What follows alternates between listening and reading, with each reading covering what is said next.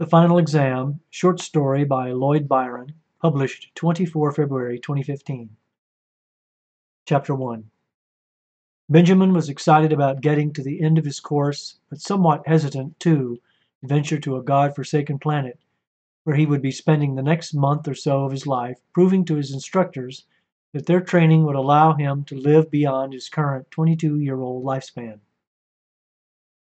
He was ready to prove not only to his instructors, but more importantly to himself, that he had mastered the fine art of survival in a course that was designed to push the envelope of his physical fitness, mental acuity, and overall survival readiness. At the end of the spring semester in June of 2259, the course that Benjamin was about to complete, at the insistence of his father Nate, was a one-of-a-kind academic undertaking that was a prerequisite for any college student who wanted to receive a BA in Survival Studies at the prestigious Lakeland University in Pennsylvania, to which Benjamin had been granted entrance only 4 years earlier.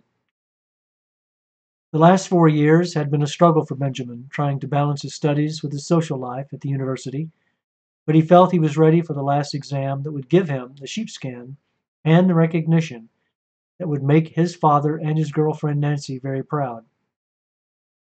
Nancy, who had been Benjamin's constant companion over the last 4 years, had pushed Benjamin more than even he realized, and now she wanted, more than anything else, to prove to him that he had the wherewithal necessary to make it in a hostile environment with little more than the proverbial shirt on his back. Today was indeed Judgment Day for Benjamin, and he knew it. After climbing aboard the starship Intrepid several months earlier for a 6-month journey at just under light speed, Benjamin was traveling to a distant planet in the MX 1054 star system, to the 5th planet in that system, known as Orion 5. Preparing for his ultimate destination to begin his last test had taken all the mental energy that he could muster. Benjamin Stockton had never been one to run from any challenge.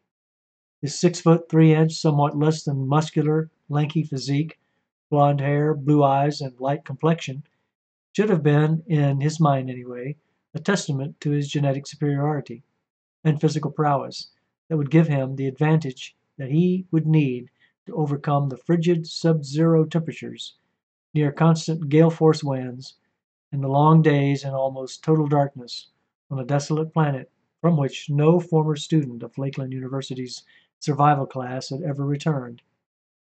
But Benjamin was determined to be the first of his former colleagues to do so, and in doing so, the first to complete this final course in extreme survival. "Ready to make final preparations for your departure from the Federation flagship, Mr. Stockton?" exclaimed the ship's first officer, Commander Taggart. "Are you ready for your final exam?" "I certainly hope so," said Benjamin, as he smiled and shook hands with the first officer, and proceeded to make his way back to his cabin, to gather his thoughts and to make ready for orbiting Orion 5 before beaming down to the planet's surface. Familiarizing himself with the layout of the starship one last time, Benjamin was hoping to be able to remember what his home for the last 6 months would look like in a month from now, when he would hopefully once again be welcomed back aboard the Intrepid, more haggard and worn from the experience, and yet longing to return to the loving arms of his faithful Nancy, and to finally receive the recognition that he sought from his unbelieving father. "Passengers and crew of the Intrepid, make ready for attaining a standard orbit of Orion 5, came over the starship's internal communications system. And accompanying it came a sudden sense of reality that ushered into Benjamin's consciousness that this moment had finally arrived. Then a second announcement.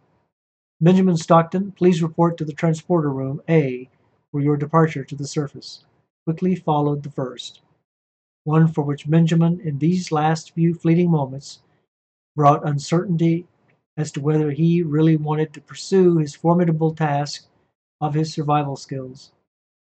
Luckily for Benjamin, the dismantling of the National Aeronautics and Space Administration, NASA, a century before he was born, and the upsurge of commercial interstellar space travel had afforded him an opportunity of a lifetime, and one he wouldn't soon forget. Nancy Littleton had emailed Benjamin earlier that morning to wish him great success, to offer him much needed support, and to spirit him on to an adventure that she was confident would not only be awe-inspiring, but that would ultimately change his life forever.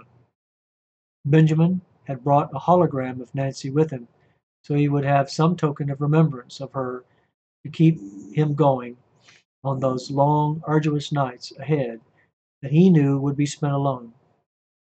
Nancy's slender appearance, beautiful body, caressing eyes, long brown hair, and beaming smile was all that Benjamin felt he needed to keep his sanity and to help him endure the next month or so until the Intrepid would return once again to the predetermined planetary coordinates to pick him up, dead or alive. Benjamin only had a 3-day window of opportunity after which the Intrepid would be earthbound and leave him behind. He was scared, but Benjamin realized he couldn't let the crew of the Intrepid know that. He was more determined than ever to see his test through to its final conclusion, one way or another. Chapter 2. The surface of Orion 5 was absolutely unbearable, and even more so than Benjamin had imagined it would be.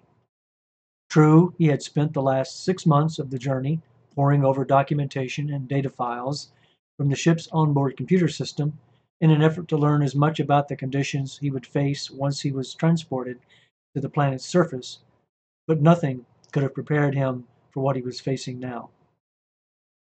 The handheld computer that he had brought with him indicated that the surface temperature was minus 74.9 degrees centigrade. Surface winds were approximately 53 knots, gusting to 75 knots out of the north-northwest. The atmospheric pressure was 1.54 Earth atmospheres and consisted of a mixture of oxygen, nitrogen, and methane, in sufficient ratios to be barely life-supporting but breathable for sustained human existence. The Linux-based X-scanner told him that the gravitational force on the planet's surface was approximately 0.9 Gs, roughly equivalent to that of Earth's, and the presence of 2 natural satellites had been detected in its discovery mode. Scanning the horizon, Benjamin could barely make out Orion 5's sun, an M-class star roughly 1.5 times the size of his all-too-familiar sun. Orion's sun hung precariously low on the horizon. Benjamin had been beamed down near the backside of the planet, and this placed Orion's sun in a position that would cause daylight to last only a short period of time each day, which Benjamin's X-scanner had estimated would be the equivalent of 18 Earth hours. The haze of Orion's thick atmosphere made it difficult for him to see much of anything, and offered very little of the sun's heat to warm his now deathly cold body, even though he had been on the planet's surface for just a few Earth minutes. The terrain was a mixture of gravelly flat surface and rolling hills, but off in the distance, just on the horizon, in an easterly direction, Benjamin could barely make out what appeared to be a fairly large mountain range. He knew that he must head toward those mountains if he stood any chance of surviving the next few days and weeks that lay ahead. The departure signal came up on Benjamin's communicator, signaling that their departure from orbit about the planet Orion 5, and it was then that it hit him that he was all alone and that his examination had finally begun. Now Benjamin's survival training kicked in. He quickly realized that in order to survive the next several weeks, he would have to achieve very quickly 4 fundamental goals: find food, find a source of heat, locate or build a shelter, and hopefully identify a source of life-sustaining water. Benjamin knew that he only had a 5-day supply of synthetic food and water, enough time for him to acclimate to the planet's surface conditions and find viable substitutes. Grabbing the only thing that he was allowed to bring with him, other than his instruments, Benjamin reached for his backpack, which contained, among other things, his outer clothing, and which he quickly donned.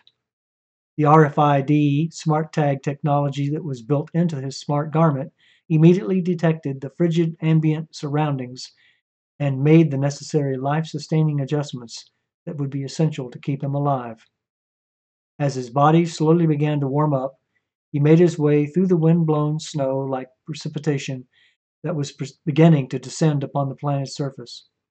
Although it had the appearance of snow, Benjamin was not deceived because, from his earlier studies of the planet's atmosphere, he knew that the falling precipitation was not the life-sustaining water in sufficient quantities that he would need, but rather consisted primarily of condensed methane particles mixed with trace amounts of H2O. Returning the backpack on its upright frame, Benjamin began in earnest to make his way ever so slowly in the direction of the mountain range he spied earlier, keeping his head down to prevent the sharp cutting winds from scarring his face. It was all he could do to place one foot in front of the other, finding it quite difficult to breathe in this oxygen-deprived, methane-enriched atmosphere. Adjustments to his breathing patterns were obviously only the first steps he needed to take now.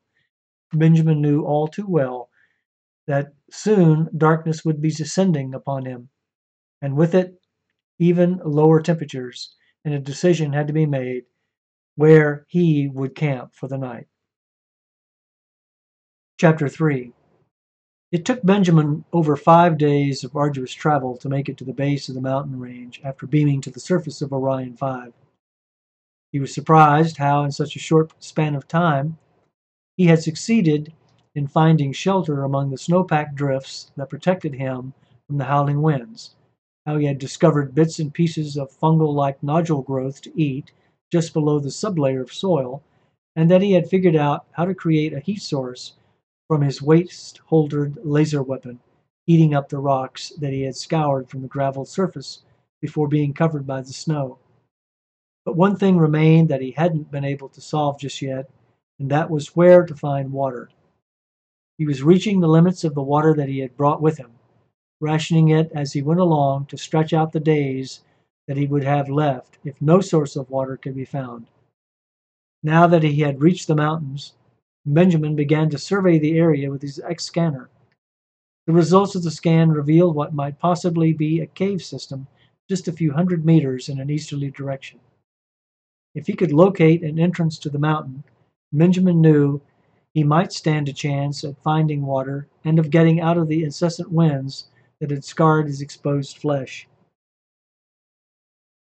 With the remaining energy that he had left, Benjamin began his final leg to the east, following the direction which had been recommended for him to take by his instruments, hoping, beyond all hope, that they were not deceiving him.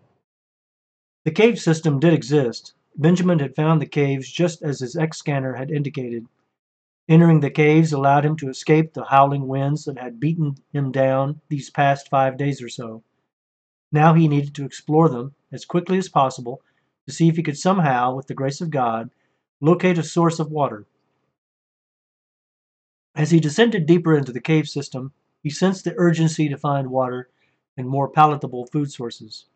He was relieved that, having come out of the elements, he was able to regain some of the strength he had lost. Reaching into the pocket of his trousers, Benjamin grabbed onto the hologram of Nancy that he had brought with him. He laid it on the floor of the cave in front of him and pressed the button on the top of the holographic device. In an instant, the image of Nancy appeared before him. Her likeness standing there, peering at him, gave him recuperative strength and hope, and with it the renewed sense of why he must go on and survive. He knew that he must survive and return to Nancy. She was the gift from God that sustained him. He couldn't let her down now. Benjamin spoke to Nancy's image, even though he knew full well that it was only an image, not Nancy herself. But in his mind, Nancy spoke back to him, pushing him forward, urging him to complete his mission, which was to survive the next few weeks, pass his final exam, and return to the place where the Intrepid dropped him off so that he could once again hold her in his arms. Nancy, I need help from you now more than ever. Show me the way. Point me to the source of food and water. I need you to help me, was Benjamin's cry for help to the holographic image that for him was Nancy. Then it happened. Benjamin projected his handheld light off toward the right-hand side of the cave, and as if a miracle had occurred, he saw a trickle of what appeared to be water oozing out of from in between two rocks. Quickly he grabbed his hat from his head and almost ran to the flow, which he knew had to be a gift of life from Nancy, that of water. Using his X scanner to scan the source of the liquid, he was ecstatic to see the results. It was indeed H2O in sufficient proportionality to be potable and thus capable of sustaining him. He drank for the first time in several days, and it was as refreshing as it was life-giving. Then and there, Benjamin knew that he was going to make it after all. For the next few weeks, Benjamin explored the cave system, finding small rodent-like creatures that lived deep within the confines of the underground system. Although he had difficulty in eating these grotesque creatures, they were a source of protein that he was not going to question. But Benjamin did have questions. Why hadn't his predecessors been able to find them? Why were their bodies found exposed to the elements, frozen almost beyond recognition, when it was time for them to be picked up at the end of their exams?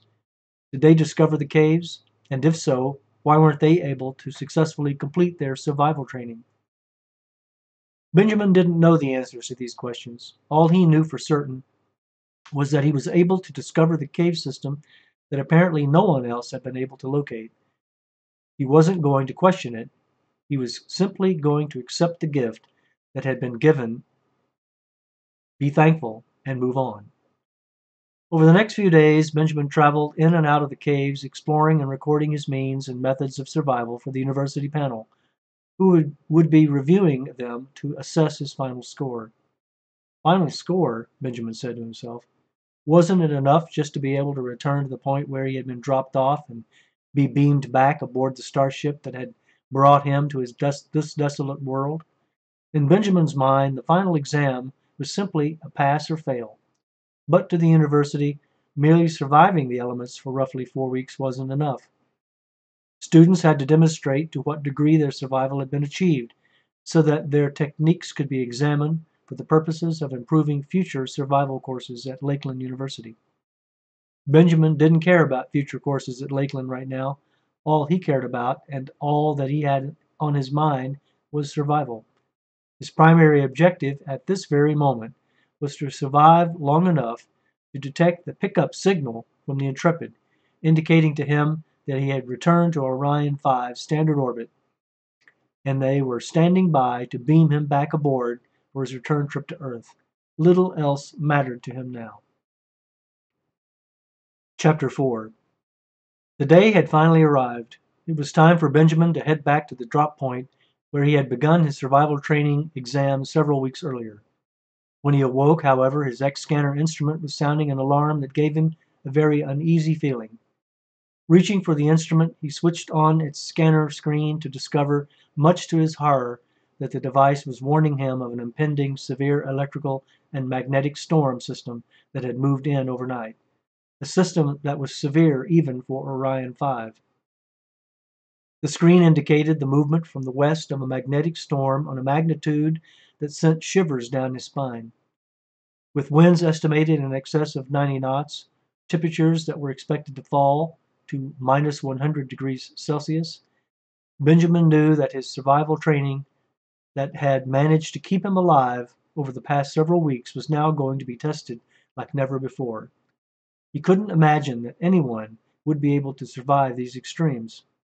But once again, reality kicked in, telling him that he had less than a week's worth of travel time to make it back to the beam-up point, give or take a couple of days, the time that the crew of Intrepid would wait before they started their return trip home, that he had to play with in reaching his final destination.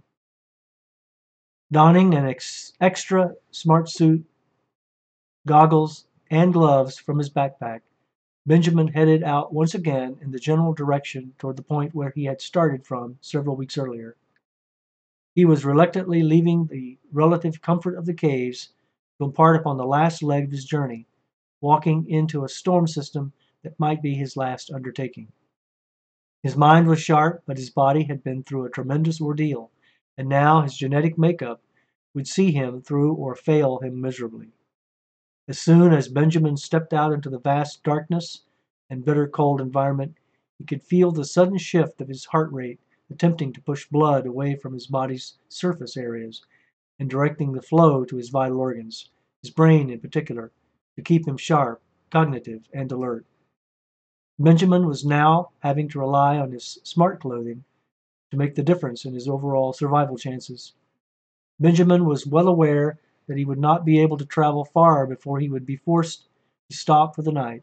All he could think of this very moment was whether he had packed enough protein and collected enough water in his self-made water pouches, which he had fashioned from the hides of the rodents upon which he had subsisted for the last few days and weeks.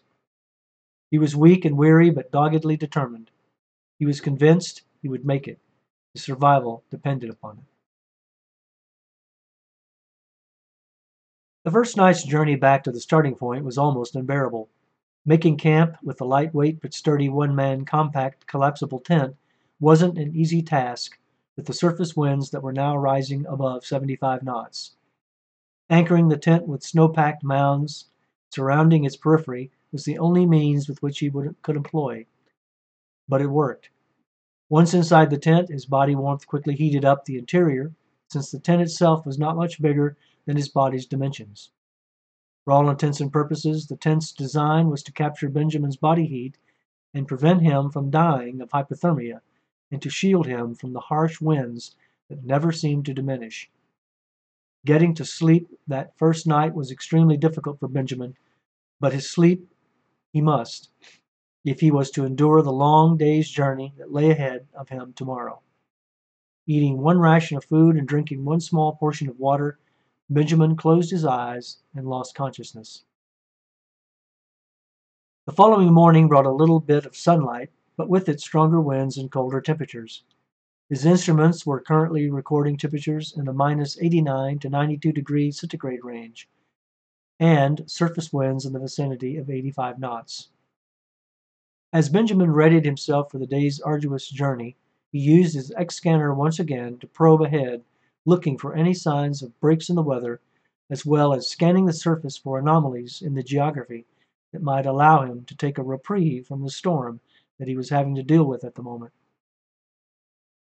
His instruments were telling him that there was a slight break in the storm just to the north-northeast of his current position, several hundred meters ahead, so he would need to divert his course slightly northward along his easterly path, and then he might avoid the brunt of the storm after all.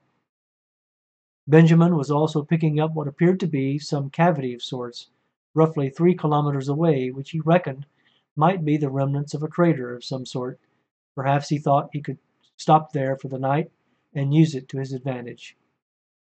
Once Benjamin had reached the crater, which was indeed a fairly large crater, he descended into it to take a much-needed escape from the howling winds. Now exhausted from the recent trek, he paused to take another morsel of food and to drink another mouthful of water that he had brought along with him from the precious mountains he had left days ago. How he wished he were still inside the relative comfort of the mountain caves, rather than having to endure the tortuous winds and ravishing coldness of the outside.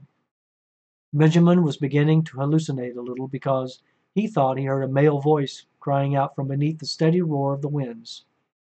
The voice that he heard kept saying, "You can do this, son. Keep going. Don't stop now. I'm proud of you." Benjamin gathered some strength and pulled himself up along the crater's walls so that he could peer out over the crater wall to see if he could spot the origin of the voice. But alas, all that Benjamin could see was the white mass of frozen oxygen and methane that accompanied the winds blowing across the terrain. Listening intently once again for any sounds of a human voice proved to be futile, and so Benjamin dismissed the whole affair as a trick of the mind. Chapter 5. Benjamin was a day late in getting back to the beam-up point. He knew that the crew of the starship Intrepid must already be in standard orbit about the planet Orion 5, scanning the surface for the presence of one Benjamin Stockton. But his instruments hadn't yet received the return transmission signal from Intrepid, and this began to worry him quite a bit. Making the decision to travel all night rather than to stop and rest was one that Benjamin had to make, since he knew that if he did stop, he might not make it back to the beam-up point within the 3-day window of opportunity, and the Intrepid might depart, leaving him behind. His decision to continue on was also predicated on the worsening storm, which might make travel impossible altogether. But now that he was here, not hearing from the Intrepid crew was more than Benjamin could bear. Then panic really began to set in. Without realizing it, Benjamin had left his communicator switched on overnight, and its batteries had drained. He couldn't help but think that the reason he hadn't received the signal from the mothership wasn't because they weren't in orbit, sending their arrival signal, but rather because he wasn't able to receive it. How would the Intrepid interpret his non-responsiveness to their call? If he didn't respond, would they assume he hadn't survived and couldn't respond? Surely not, he kept telling himself. Protocol dictated that the crew of Intrepid would perform a full scan of the planet's surface using infrared and radio telemetry, seeking any visible or invisible signs of Benjamin or any life forms before leaving the area. Benjamin was at or near the beam-up point, but he couldn't be absolutely sure in this horrible storm. If, however, he was in the vicinity of the beam-up point, the Intrepid should have no problem with locating him and transporting him back to the starship anyway. He tried to convince himself that his silence in responding to the call from the Intrepid wouldn't necessarily be interpreted that he hadn't survived. It was at this point that it came to him. Looking skyward, Benjamin realized that even if he couldn't see the mothership in orbit about the planet, and even if the failed communicator wouldn't allow him to respond to the Intrepid's call signal, his X-scanner might be able to detect the ship as it crossed over his event horizon. It would be a wild gamble, but one that Benjamin was willing to take. He desperately needed to know that the Intrepid was out there, even if he couldn't communicate with it. Not knowing was almost unbearable for him. Pointing the X-scanner skyward over the horizon, the instrument began to search from east to west, looking for any signs of man-made orbiting bodies. After completing the 2 separate scans, the instrument had detected only the rising moon Europa. Why hadn't the Intrepid returned to pick him up? Benjamin kept saying to himself, it was already past the time that they were supposed to be in orbit looking for him. Exhaustion from the ordeal of the past several days finally overtook Benjamin, and having succumbed to it, he slid down into the crater against the wall just below the crater's surface to escape the damaging winds. Then, as before, Benjamin heard what he perceived to be a human voice saying, "Mr. Stockton, can you hear me? Can you hear me, Mr. Stockton? I can't see you. Can you see or hear me? Please call out if you hear me so that I can get a better fix on your position." Benjamin thought he was hallucinating once again, but the voice kept getting louder and louder, and more insistent that he respond. Climbing back out of the crater, Benjamin shouted, "I'm here! I'm over here!" hoping that the person who had been calling out to him would be able to hear his voice, since Benjamin couldn't see more than a few meters in front of his face due to the blinding winds and blizzard-like conditions. Then suddenly approaching from the west were 3 individuals who had beamed down in a landing party sent to look for him. The magnetic storm was so involved now that it had become almost impossible for the Intrepid's instruments to lock onto Benjamin's position, and so a landing party had been dispatched to locate him and render aid if necessary. Benjamin rushed to his feet and embraced the first human being that he had seen in over 4 weeks since he departed the starship. "Mr. Stockton, my name is Second Officer Haggerty. I'm very happy to see that you're still alive. We were getting concerned that you might not even be able to locate you in this storm. Our transporters weren't able to beam us down safely until today. Are you okay?" "I'm fine, just fine, Mr. Haggerty. You're a sight for sore eyes. I thought that I would never see anyone again.